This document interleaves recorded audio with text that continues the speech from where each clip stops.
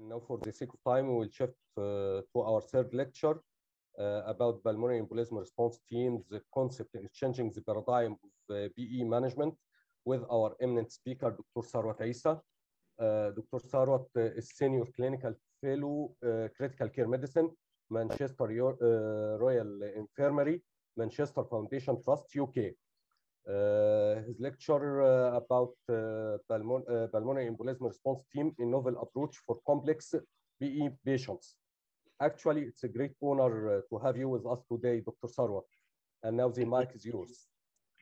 Thank you, Dr. Sheikh, for the nice presentation. And I'm really delighted today to participate in with this great team and this really interesting and fascinating webinar about the pulmonary embolism. Thank you, Dr. Aslan and Dr. Hassan Tomi. And I'm really pleased to be with you tonight and to see you again. I know this is the third lecture and maybe the people started to run away, but I will try to be as quick as possible and to the target. So I have nothing to disclose really, and I will try to answer those three questions. Why basically do we need the pulmonary embolism response team, and what is that, and how can we set up a pulmonary embolism response team?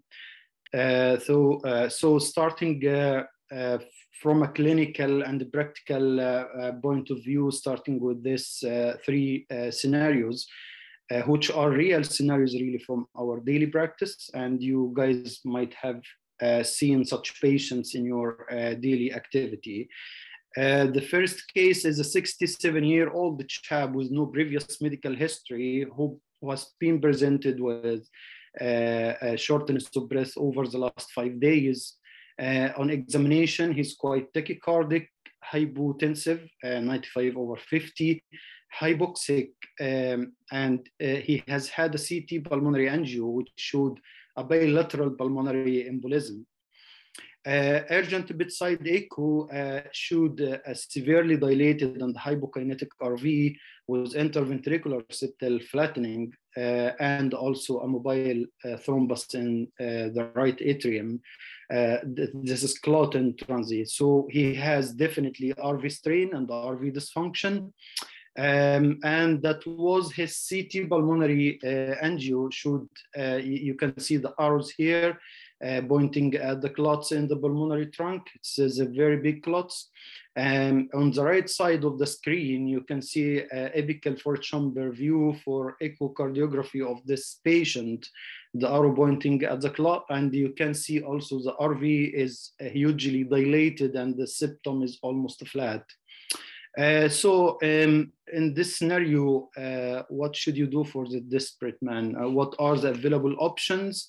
And what is the available evidence and the guidelines? Already we have discussed over the last session and today some of these guidelines and available options already. So what do you guys think? How can we help this man? I hope you can be interactive with me and you can share your thoughts in the chat box or even unmute yourself and tell me what do you think? What are your thoughts?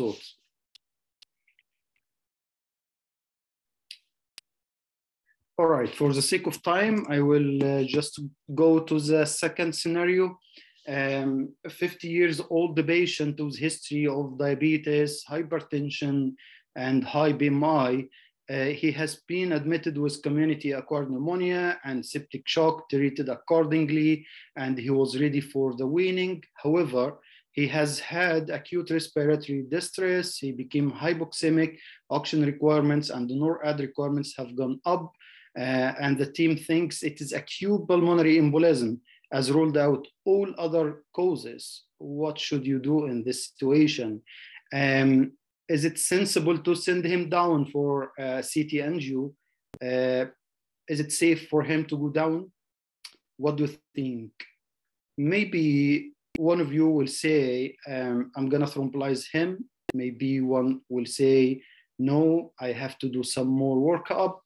The third situation is a 25-year-old patient with high BMI with no other comorbidities, who came in with shortness of breath, a little bit of tachycardia and tachypnea, otherwise stable, and the CTB showed a saddle impulse and RV dilatation.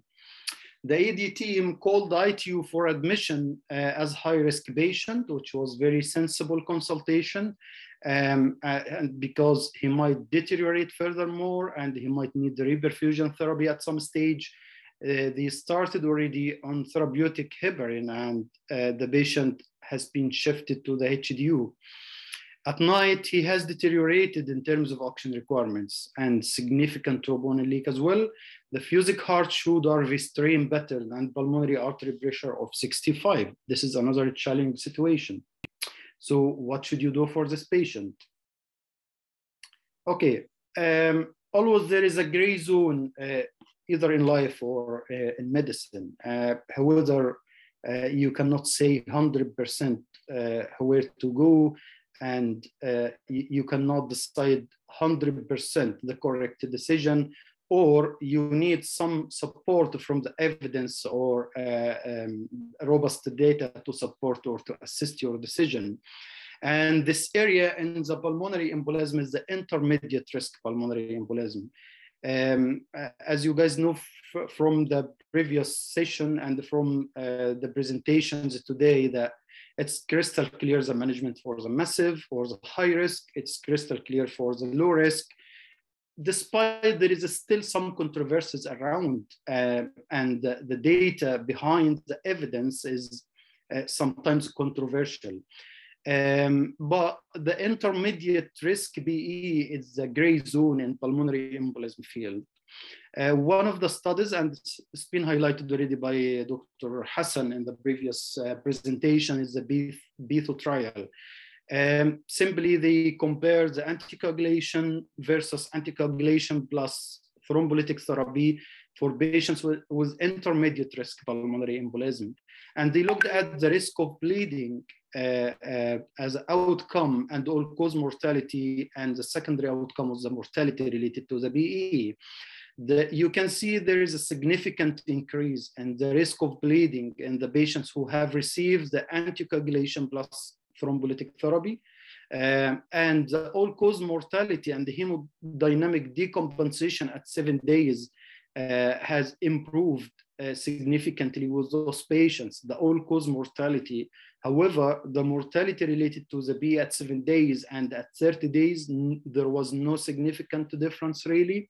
That's why the 3 available guidelines, the ACCP guidelines 2016, the American Heart Association, and the latest version of guidelines from European Society of Cardiology and European Respiratory Society 2019,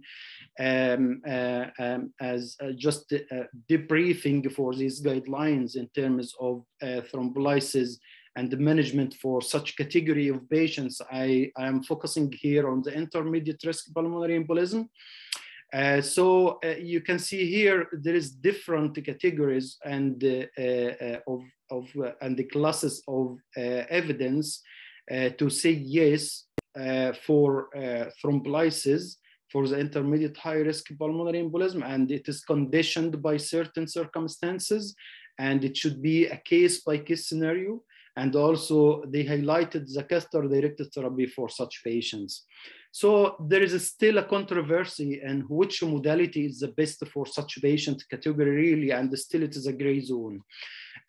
You can see here some therapeutic options all over the map for the pulmonary embolism.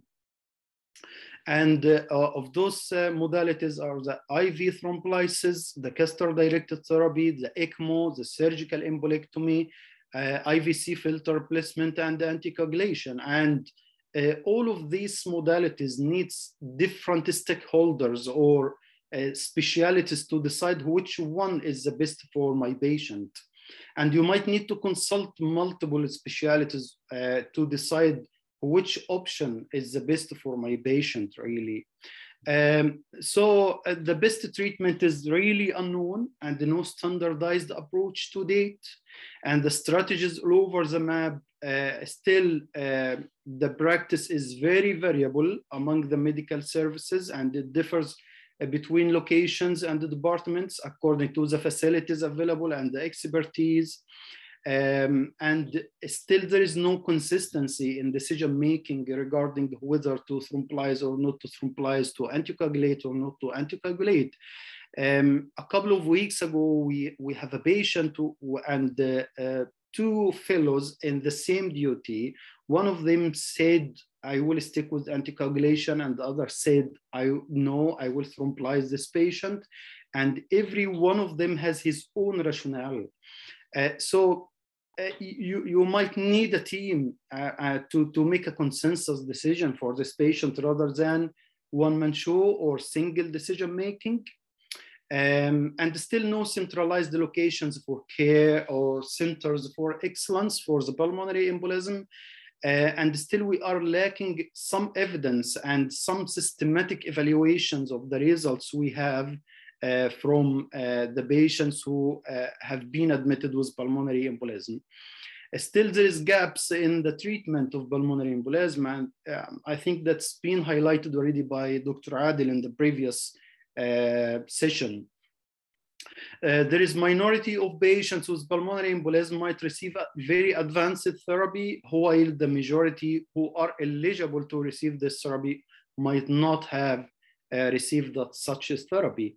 And the reasons may be just a fear of complications, the catastrophic complications like intracerebral hemorrhage, or maybe it is the system issues like inability to respond appropriately to the call that my patient has a massive or high risk PE, or just a failure to recognize the potential benefits of the therapeutic modalities you have, or a failure to integrate the data in appropriate time, and that will lead to paralysis in decision making. Here's some, I will just highlight some data from the studies, pre-post PERT studies, and this is one of the most interesting one from Mass General Hospital. That was the hospital in which the PERT has been born, really in the US, like 8 years ago or so. Some data in, it is a retrospective observational study. They looked at the mortality pre and the post-PERT implementation, and you can see here the all-cause mortality at 30 days. On the left side, the green arrows pre-PERT, it's rising, and on the right side, the green arrow is decreasing. This means the mortality post-PERT is much lower than the mortality pre-PERT in different categories of pulmonary embolism.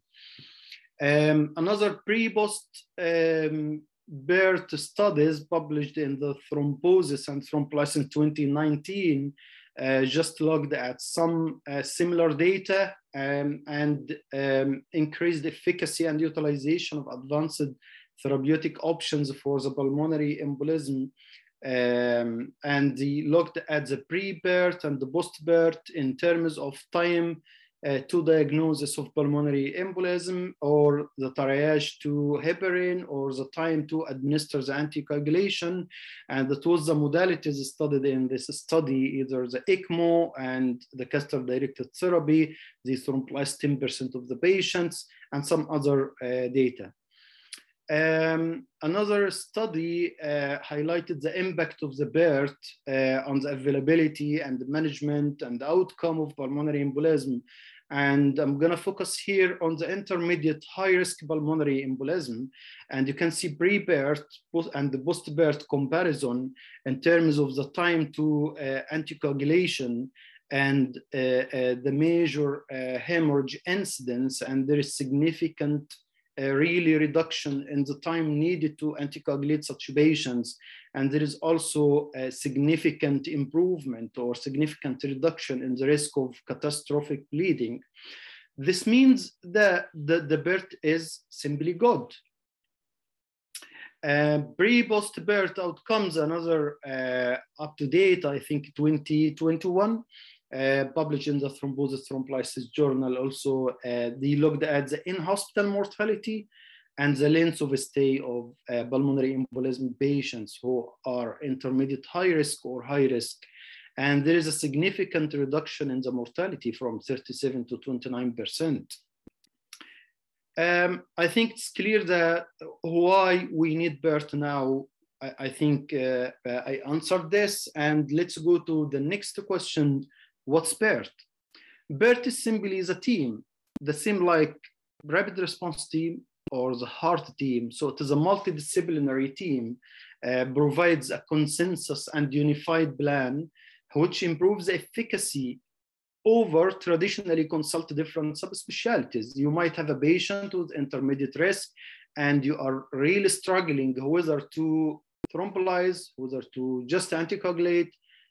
Should I refer him to the Dr. Aslan for catheter-directed therapy? Should I refer him to the cardiac surgeon for thrombectomy, or should I refer him to the ECMO team for a possibility of ECMO?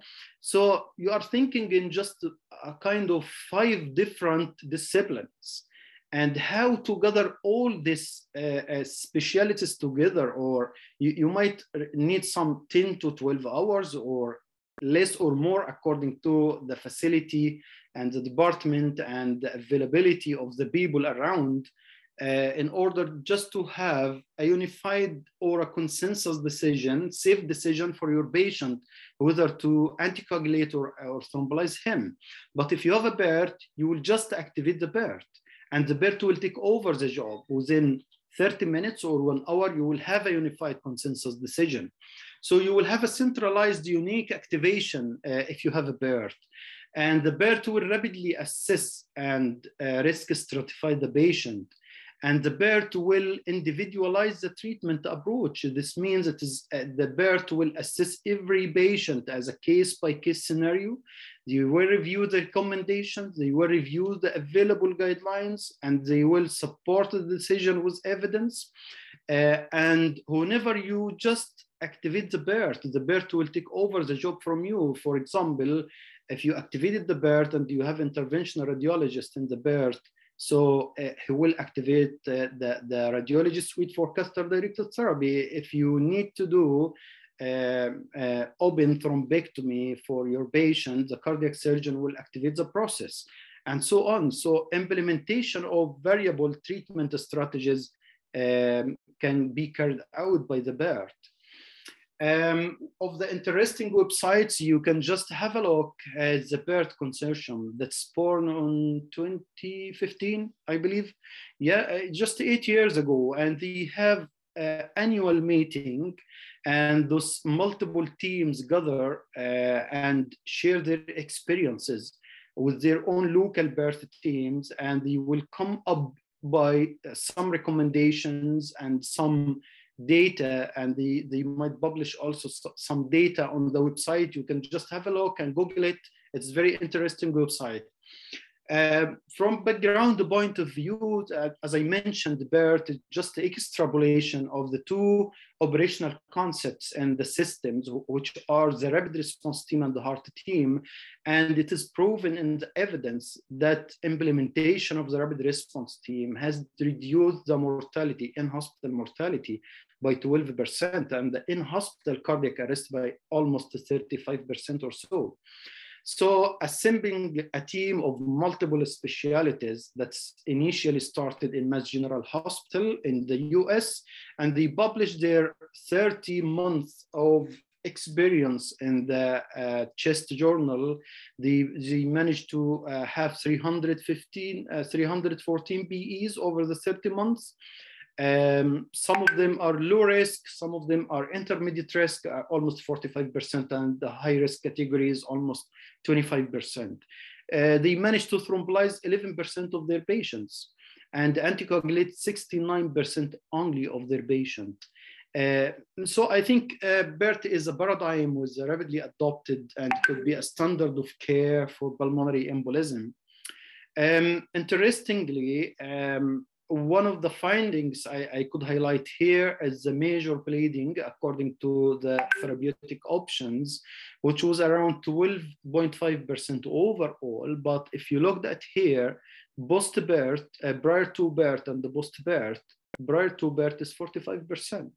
So there is a significant reduction really from 45% to 12.5% after PERT implementation. So this means PERT is still good. How to set up a team? It's the first time to be highlighted in the European Society of Cardiology guidelines in the version of 2019. They just highlighted the team member, and it is really an example why, because you might not have all of these disciplines in your hospital. So it is just adaptation of the multiple specialties together in the hospital settings. It might include the cardiologist, the pulmonologist, the IR, the hematology, the vascular, cardiothoracic, anesthesia, or intensive care. From the PERT consortium, they just have published a survey of 22 out of 31 teams worldwide in terms of the specialties who are sharing in the PERT team. And you can see on the top is the pulmonary and crit care.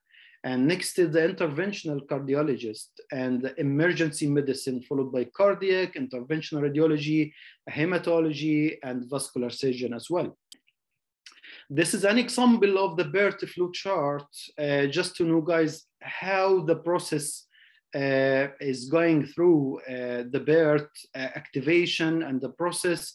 If you have a patient who is very sick with acute pulmonary embolism, either in ED or in ICU even, or in inpatient service, the PERT team activation is just carried out through a paging system.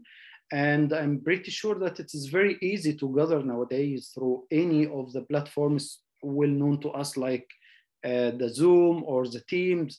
Every day we have MDT meeting through the Teams for everything you can imagine. And the PERT activation by on-call physician, so they can gather either in person or via video conference call. And all those specialties around, they will discuss the available workup, the images, the patient history, risk stratification, and available guidelines, and they will come up with a consensus decision whether to do this therapeutic option is suitable for this patient. And they will relay this recommendation to the patient, his family, and they can discuss with the parent team as well and come up with action. Another example from Cleveland Clinic for the process of the PERT and setup. If you have a patient with severe pulmonary embolism who can activate the ER, the ICU, the regular nursing staff, or even the radiologist. One of the senior team, and should be a senior one, who knows very well the policy of the PERT or the pulmonary embolism and how the PERT works, gonna assist the patient, either the vascular in this model, the vascular medicine, or the pulmonary critical care fellow, and he's gonna assist the patient. And it is just a focused assessment, just calculate the SBC, do some bloods, specifically the biomarkers. You can do a bedside echo to have a look on the RV, and you can request a CT pulmonary angio if it is indicated, and you can do just checklist for the lysis contraindication. Then he will relay this picture and results of the workup to the team, and the team is gonna gather or see the patient in person at the bedside or virtually through any platform, and they will come up with specific recommendations within a time frame of 180 minutes or so. This is another model, almost the same. And in terms of implementation issues and the challenges, really, it is in the literature, they are talking about the logistics, because you have multiple disciplines and the stakeholders in the team. So you have to adapt the team according to the facility and the departmental needs and the availabilities of the multiple specialties. The meeting, I think it is not a logistic issue after the COVID pandemic era. Who will assist the patient? This is another dilemma, but usually a senior one could be from the intensive care or from the vascular team or from the pulmonology team who is in situ in the hospital. Potential overuse of the novel techniques, it is unlikely in the research. And I'm just highlighting this, the KMC, King Abdullah Medical City PERT project I have initiated with Dr. Adil in 2019 after we have implemented the protocol for the PE management in the hospital. And we started already the process of PERT, and we presented some of our data in the last European Society of Intensive Care Medicine Conference 2021, and we published some data also in the European Society of Intensive Care Journal. And this is our flow chart at KMC for the PERT workup. It looks like a sophisticated one, but it is not. Just simply because it is not only for the management, it's for the diagnosis and the management. It's a very straightforward one. But again, this is adapted to the KMC hospital facility availabilities and available expertise.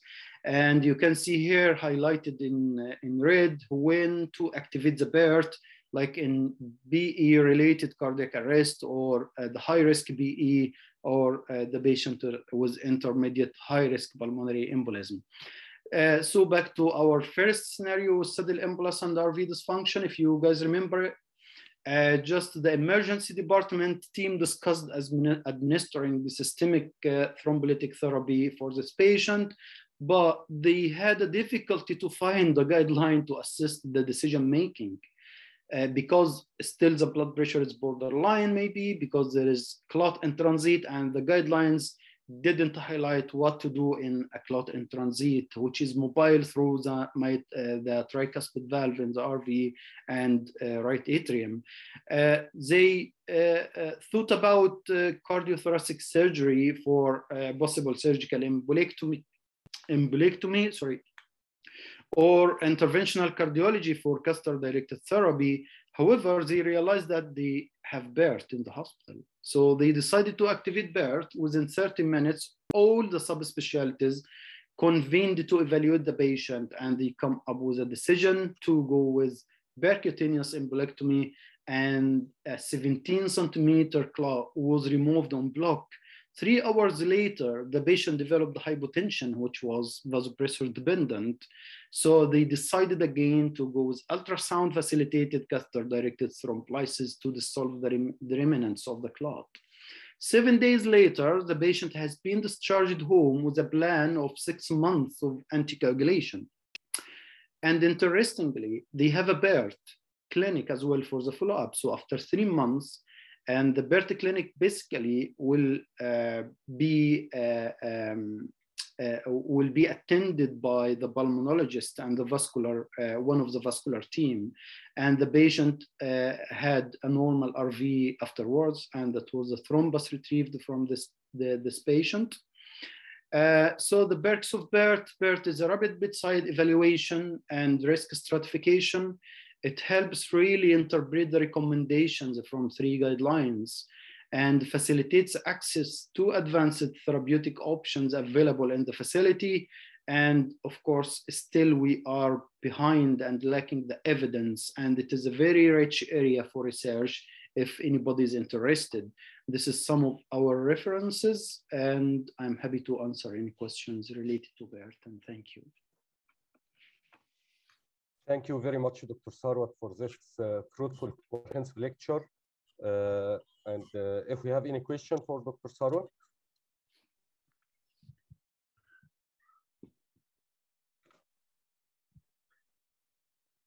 I think no question, Dr. Tharwat. Really, it was clear and with targeted message. Thank you. Thank you. Unfortunately, our time is up, and we have to close.